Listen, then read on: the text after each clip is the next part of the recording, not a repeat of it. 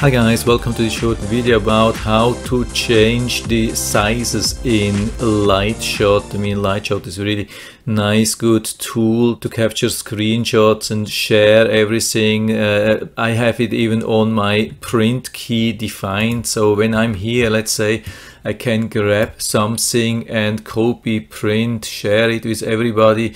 It's a really nice thing. You can do even some additions to the thing, use the pointer arrow, write text into this thing.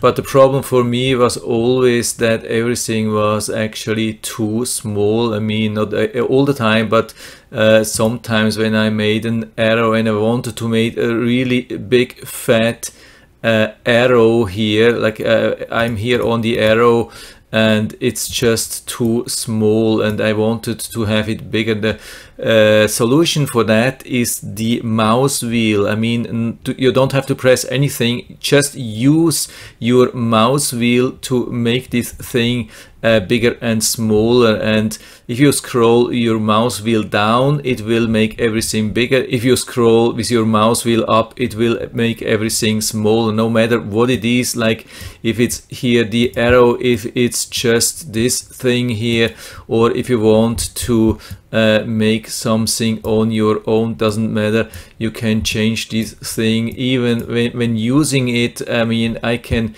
make this small, then I scroll a little bit down, make it bigger, scroll more down, make this, scroll more down. And I mean, there are some limits. This is the biggest size, and same thing here with the text.